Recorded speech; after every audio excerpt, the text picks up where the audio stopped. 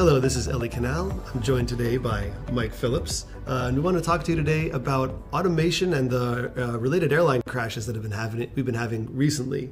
So I wanted to actually start with just what's some of your experience with this in the background? Okay, yeah, the reason that I was interested in being part of this discussion was that my history before coming to the Software Engineering Institute was in the Air Force, and I was a test pilot in the Air Force. Now, during those days as a test pilot, I became very interested in human factors and how human factors play in how you control the aircraft. Now that at the SEI, after having been with the SEI now for 24 years, the interactions have increased so dramatically over the years that the amount of computer involvement is just huge. And we've seen some recent examples of things that seem to be worthy of talking about because it's the interaction between the human and the computer in a situation in flight that makes things very tricky. And I don't think most people are aware. To what extent is there automation in an aircraft? I mean, when you're driving a car, you have cruise control, and that's about it. Modern cars are starting to get automated driving, but that's really only the very high end. What is it in a typical aircraft? Well, in a typical aircraft, once the pilot manipulates the aircraft, flies the airplane, pulls the airplane into the sky, very quickly after that, he turns it over to the autopilot because simply the autopilot is more capable than his hands can be of actually navigating the airplane through the air and even down the approach to a landing. But often the pilot will then take over for that final step of landing the airplane. But in fact, there increasingly isn't a need for that. So we have drone aircraft, in fact, that fly themselves, take themselves off, and land themselves. So the amount of automation is huge now in there. The difficulty that I'm expressing is that it's the interaction then between when does a human need to be in the loop and when does he not?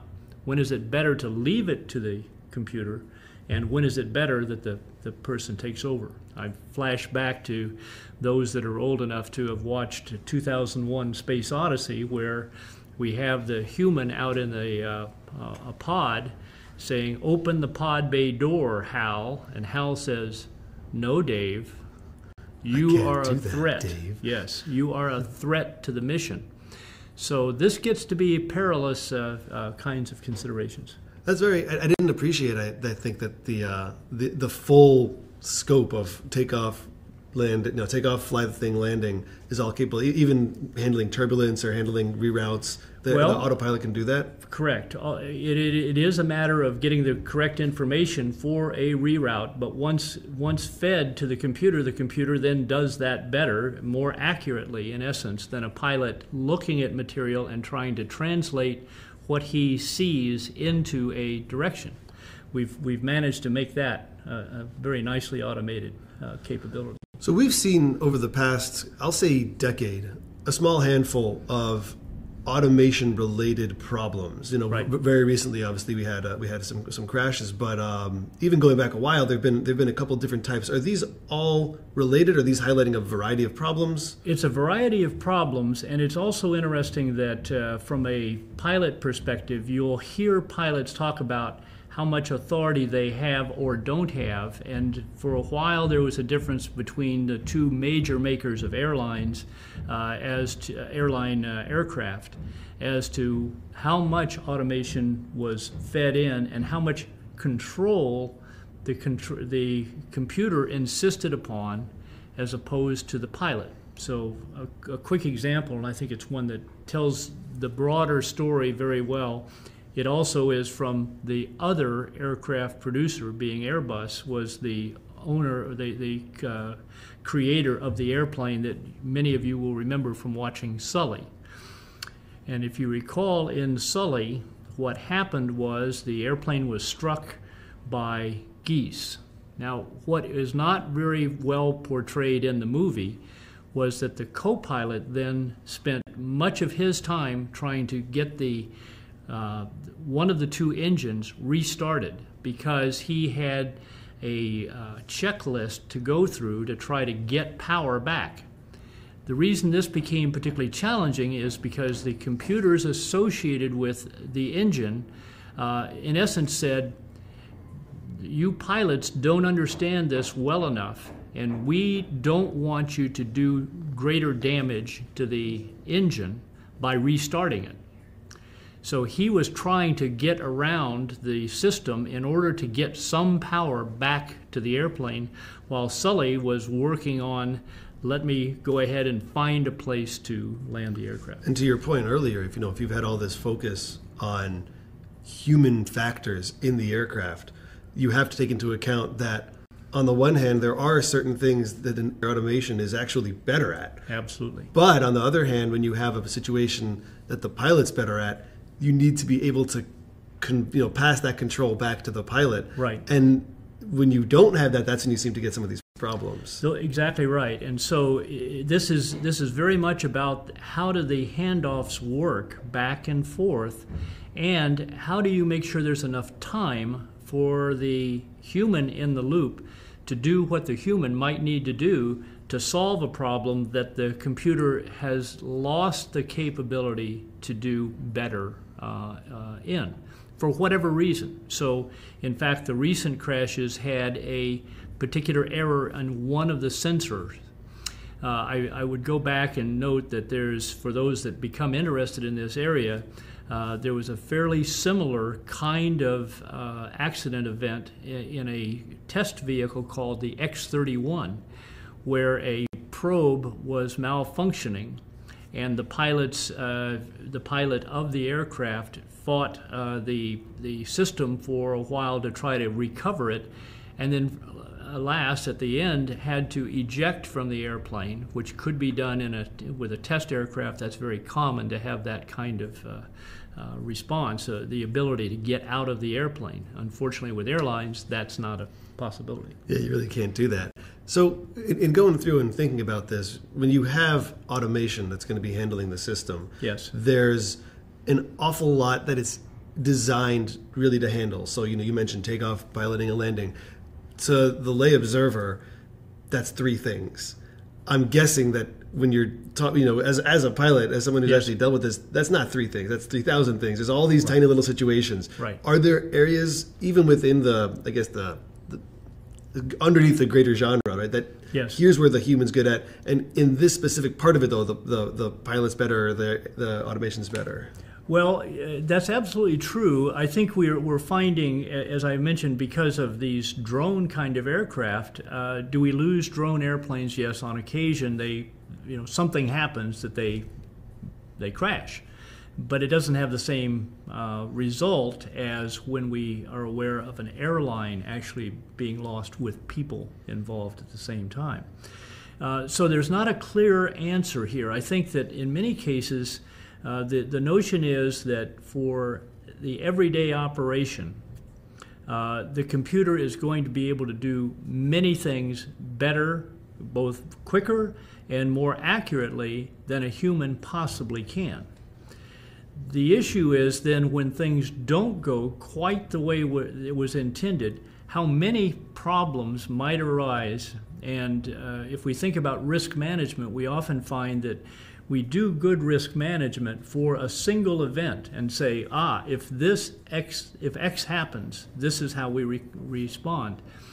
There was an aircraft accident that I talk about, which was a military airplane, where before anyone, it turned out there was one fatality in the crash, and there were 4 different issues, all of which had failures. The 4 failures was what finally resulted in someone being harmed, because they had enough safety systems that one would back up the next one, etc. But by the 4th one, they had run out of options. So that actually brings me to something like, we're here at SEI, we have a history with CMMI and other types of maturity models for understanding how good are we, to use improper English, how good are we at managing risk? Yes. Right? How well do we manage that? So in a system as complex as this, how would you roll some risk management out? Well, it's interesting you say that because I just, as we got ready for this event, I discovered an article written by MITRE, a MITRE team with an Air Force Research Lab person involved as well, released in December of 2018, and it's titled Human-Machine Teaming. And with that, they go into there's a great deal of information. If someone's working in this area and observing this little chat, I recommend that you at least check out that particular article because it talks about ways to wrestle with the risks associated.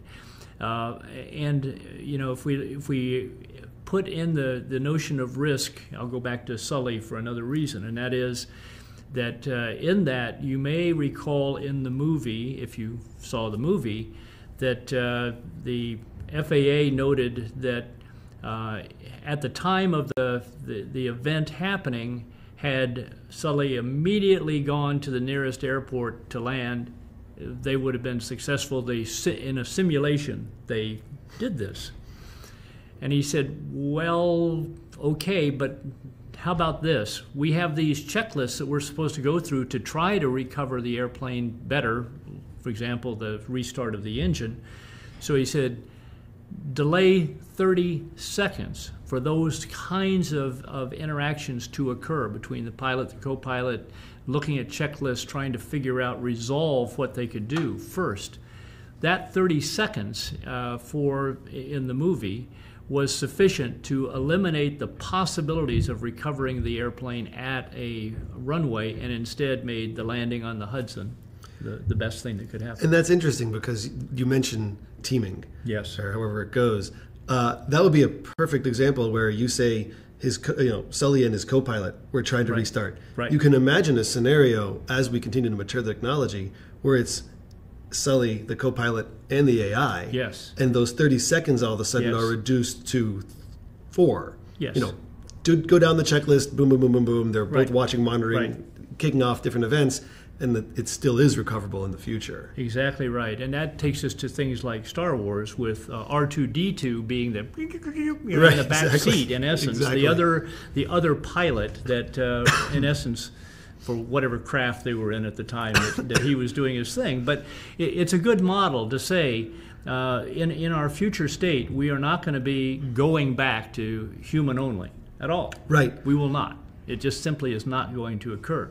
Now, how do we make those interactions work better?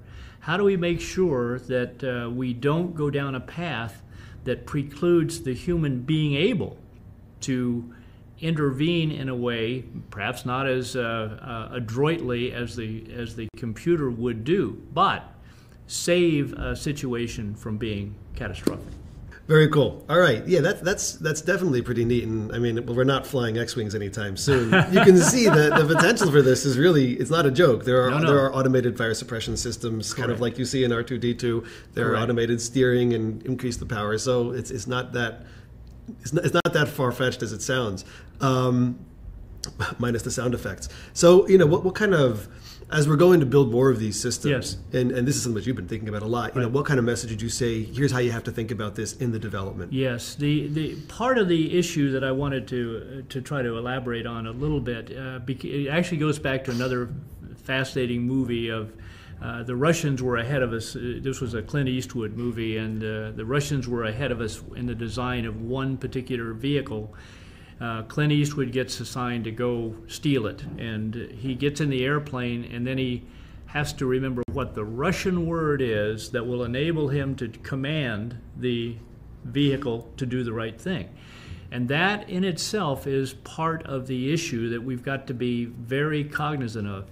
Often we assume that if we design a system so that, let's say, the pilot pushes a particular button in order for something to happen, that of course that will be easily done. Well, will the pilot remember which button? Will he remember that he has to hold the button down for 3 seconds for it to work to avoid just an inadvertent operation, etc.? There's too many things that are involved in the interactions that often get a particular designer thinks that someone is going to understand, but at the end of the day, they won't. I had a particular situation myself where in my very young flying days, where we were starting down the runway and there was a problem on my side, and the word that I needed to tell the pilot to do was abort.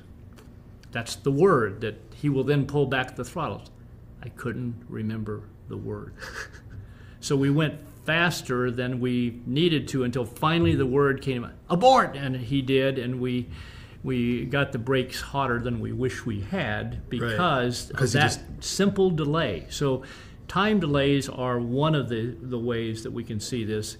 Inadvertent operation of the wrong situation, and those that drive know the phenomenon of, gee, I thought I was hitting the windshield wipers, but instead, in this car, this rental car that I'm in, it's positioned differently, and I hit the light switch instead, and that's worse, and etc. When I was first starting to drive, I remember I was on the highway, parked in a line of traffic, and I meant to merge out, slammed on the gas instead of the brakes, smashed into the car in front of me, and that cost my parents quite a lot of money when I was a kid. And it's exactly that. You mean to do this, you do that, and it's just a momentary issue. In that case, thank God no one was hurt. Yes. But it's the exact kind of mistake that people, especially folks who are brand new to whatever the situation is, very frequently make. Right. Well, cool. Go ahead. Okay. No, it was just that's the part of design that's very difficult, is to make sure that you're considering what the individual that you're trying to help